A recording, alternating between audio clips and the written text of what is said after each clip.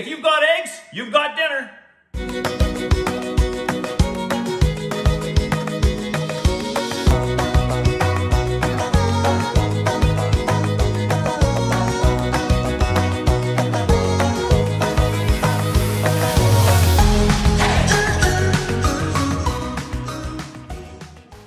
Chef Des coming at you from my kitchen again, and honestly, if you've got eggs, you've got dinner. Hey, we've all been there. You get home from work, you think, what am I gonna make for dinner, right? You have no idea. Look in your fridge, and as long as you have BC eggs, hey, you have dinner. Let's see what I got here. Well, I got some leftover cut onion. I'm sure we can do something with that. That was from last night's dinner.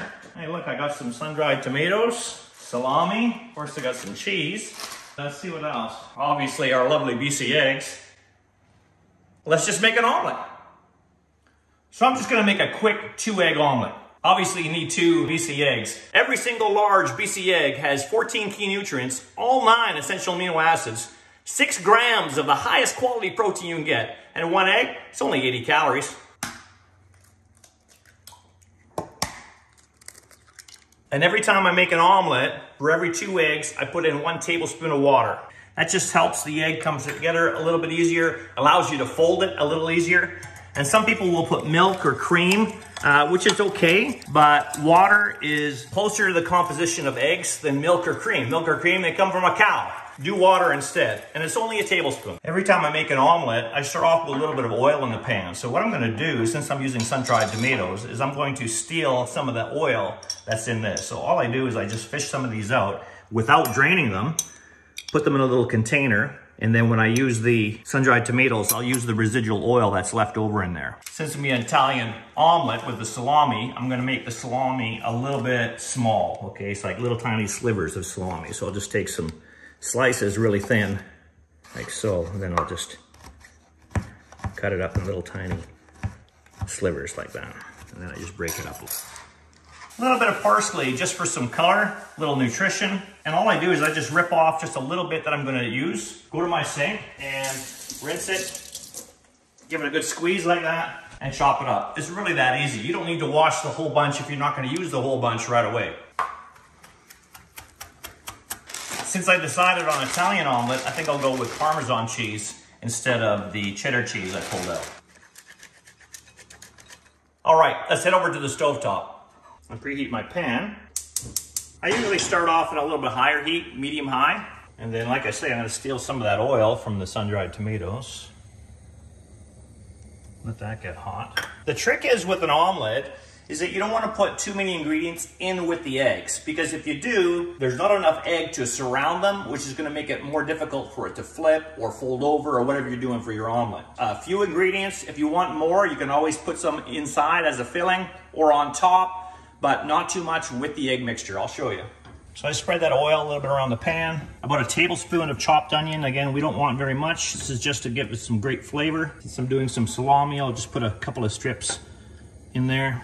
And we can even put a couple of those sun-dried tomatoes in there too. We'll just let that cook up a little bit until the onions are cooked and soft. Take our beautiful beaten BC eggs. So that's 2 BC eggs in here with a tablespoon of water. And you just want to let it cook. And you're going to watch the edges, right? And as soon as the edges start to cook, I'll show you what to do next. All right, it doesn't take very long. Let me show you what to do now. You can see that they're starting to set a little bit. So what I do is I just take my spatula, make sure it's a silicone spatula, and I lift it up, going around, tipping the pan, and letting the mixture drain down below the omelet. And you keep doing it. You keep making your way around the whole omelet.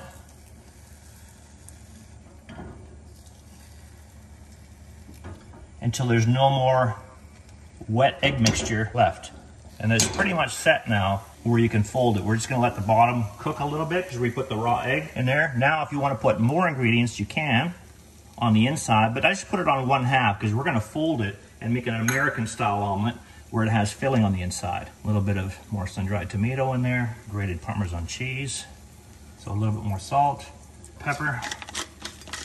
And then we're going to make sure it's loose from the pan and get underneath and flip it over like that. And that's called an American style omelet, where it has filling on the inside. Then on the top, we're going to put more cheese, A little bit of parsley on there.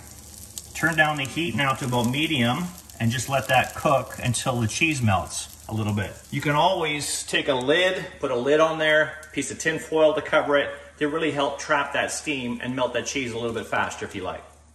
All right, shut off the heat, we're done. That's how quick and easy dinner can be if you have BC eggs. Let me show you how to plate this now. Really simple, get your silicone spatula underneath it, get your plate standing by, and you just gently slide it onto the plate, and you have a beautiful 2-egg omelet. There you have it, an omelet is that simple. Always remember, if you've got eggs, you've got dinner. Don't forget to check out bcegg.com for a whole bunch of other great recipes, tips, and tricks. And this is Chef Des signing out.